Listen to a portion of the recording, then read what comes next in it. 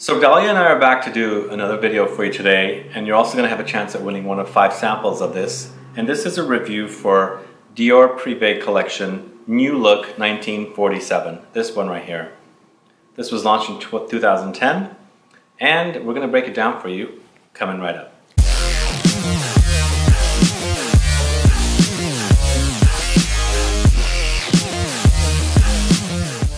Thanks so much for tuning in. This is Dalya. And this is Sebastian. We're back with another video, as I said, and if this is your first time on this channel and or you've been watching videos here for a while and still haven't subscribed, please click the subscribe button below and also click the bell icon so you'll be notified for future videos and giveaways. And in this video, as I mentioned, we are doing a giveaway, 5 samples of New Look 1947 for 5 subscribers of this channel who are in the USA. And Dalya, are you familiar with the Privee collection from Christian Dior or Dior? I have. I've smelled through the Privee collection. What do you like? What's your favorite ones out of the collection? I like the Oud. So you like the animalic dirty leather Oud? Yep. Shocking. But I actually like this one, this New Look. I saw this great documentary on Netflix about Christian Dior, and New Look was a fashion movement, right? Kind of movement, yeah. It was after the war, and Dior said he wanted to make women look like flowers. So it's a narrow waist and a billowing skirt. But this is not an especially feminine fragrance, actually, which is unexpected. Before we get into that, though, maybe what are the notes?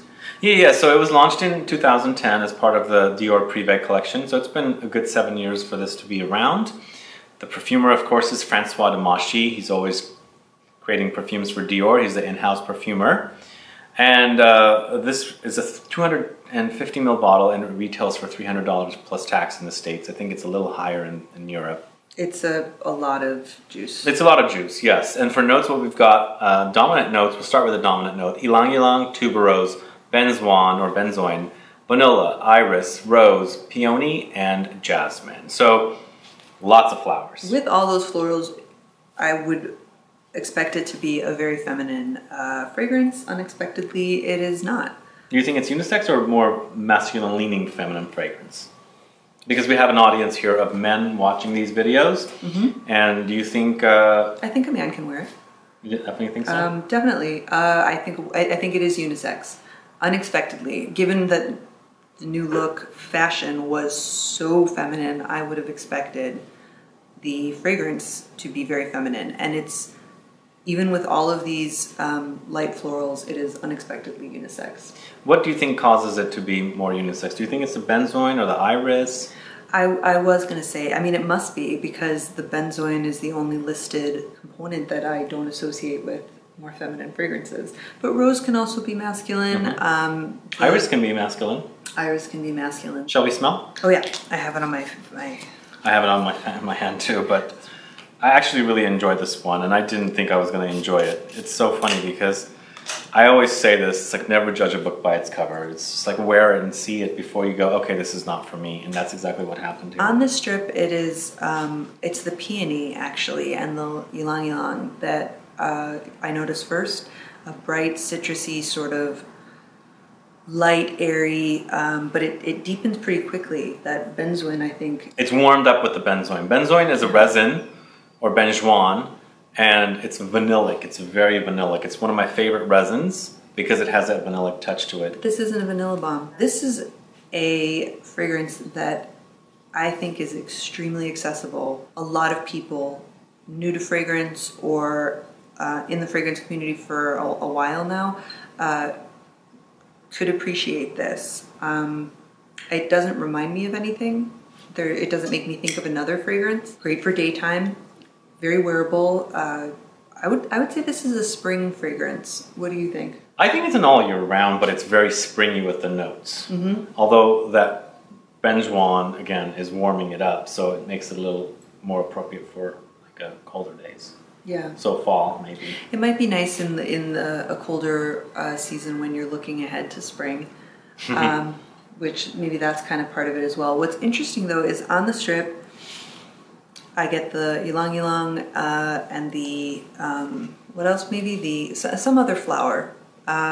not as much the benzoin, but on skin, it is much more resinous than I would have thought, but yet still very light and bright, which again I wouldn't have. And that actually does kind of, the floral aspect does go with the new look, because that was sort of the whole theme of the fashion movement. To me, on the strip, it's ylang ylang, tuberose, and iris. The iris is really big here on the strip. Most of the tuberose that I have in my collection, or that I've been inspired to wear, has been a very heavy nighttime kind of, you know, the classic white floral. This is not that. Not at all. It's a very green tuberose.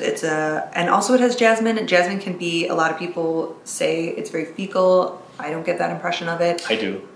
Yeah, I keep hearing that. It can be really dirty. My skin just kind of absorbs all the fecalness? The fecal skank of jasmine and tuberose. And well, this is not fecal at all. At all, but it has jasmine and it has tuberose, but it's just a very light touch. To me, I think the ylang ylang is not a very, I don't know, ylang ylang comes off not too floral to me. Well, it's citrus. Because it's greenish. It's always, you're right. For me, ylang ylang always resonates or associates as a citrus or a fruit. It isn't, for whatever reason.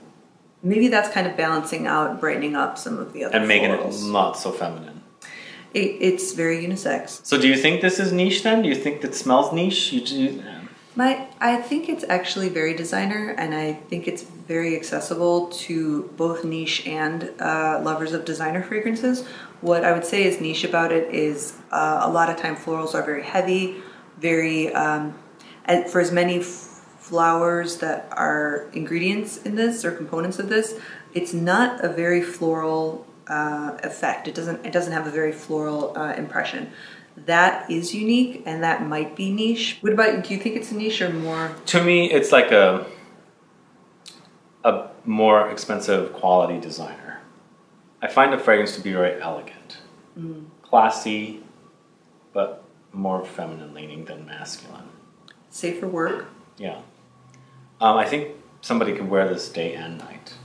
It can be going out, but not. I bet this would layer very well. You think? Oh yeah, definitely. If you had a maybe Molecule 1? Make it more woody? That would make it more woody if a man was wearing this. If a woman was wearing this, maybe even just anything that you have that already has tuberose, or that already has jasmine, or that already has one of these floral notes as a dominant component.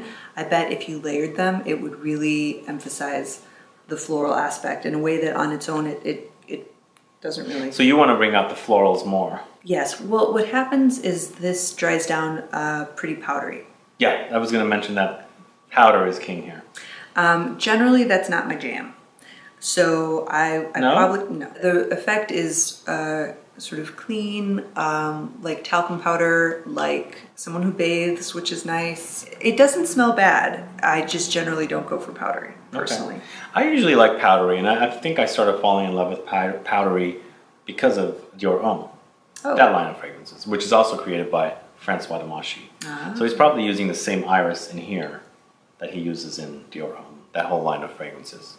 So I love powdery now. It doesn't bother me. And some people go, oh no, powdery, hell no. Powdery can be feminine, and it's from the iris. For someone who has the budget, and for somebody who is very comfortable with designers and maybe was looking to kind of diversify and try something different, this would be very good to try. I think this would work, man or woman. For somebody who's really, really into niche and just wanted something different and light for daytime, I think this is more daytime, but likes powdery smells, this might be a good one. I might just jump in. No, I might just want to say, I don't find it to be very fresh. No? Something about the benzoin and the vanilla kind of weighs it down and makes it not so airy.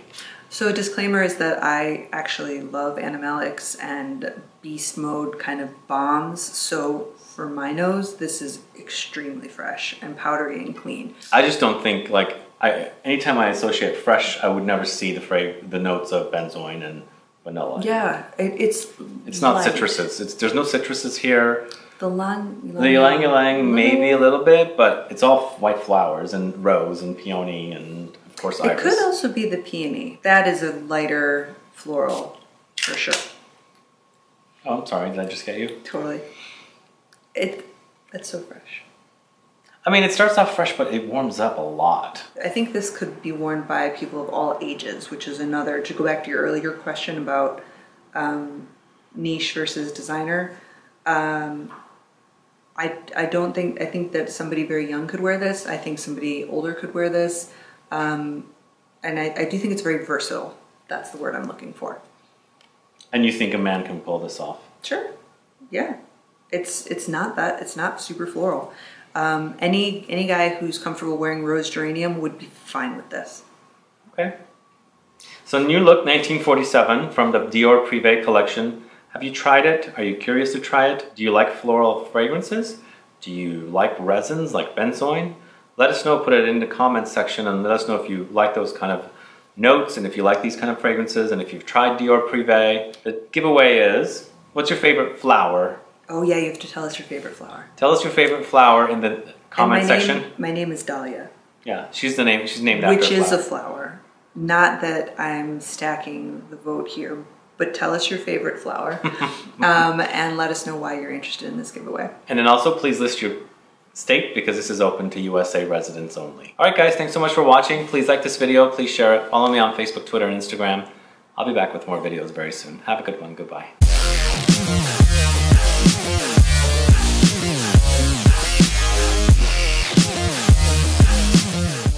This is, if anything, this is a very green tuberose. Sorry, we have a little fly flying around. I don't know where it came from, but it's been flying around, making us really nervous here. But yeah, if you see our eyes wandering, it's because we're following it, and like at some point, one of us is going to try to Miyagi that fly. But yeah, sorry. Okay, back to the point. Floral.